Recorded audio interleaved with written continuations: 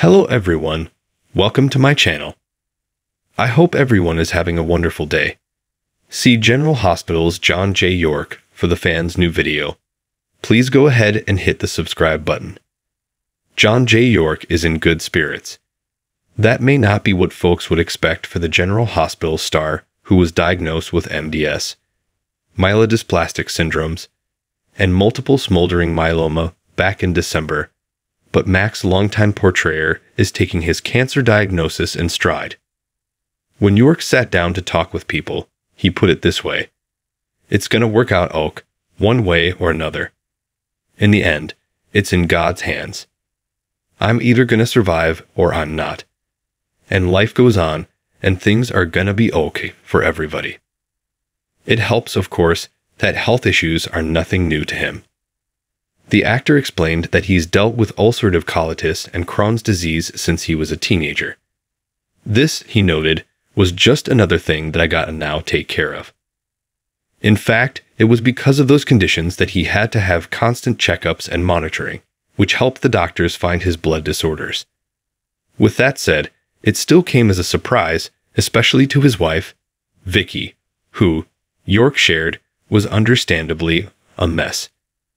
She cut right to the chase when the doctor started explaining what was going on and flat out asked if all those medical terms meant her husband had cancer. He did. The word is enough to frighten anyone. But that hasn't stopped Vicky from being York's guiding force, the family caretaker, and an undeniable source of strength. It helps, as York told people, that I feel great. I mean, I walk 3 miles a day and I'm in great shape. And my diet is great, and my appetite is great. The doctor said that was because we got it early. While he announced that he'd be taking a break from General Hospital for a few months, Mac's portrayer explained to people that he should be able to fly back and forth between Tennessee and Los Angeles to film until his transplant. At that point, he'll have to stay home in semi-isolation. York's been getting IV chemo treatments every month since March at home in Tennessee. The really excited news, though, he told Good Morning America, is that there may finally be a match.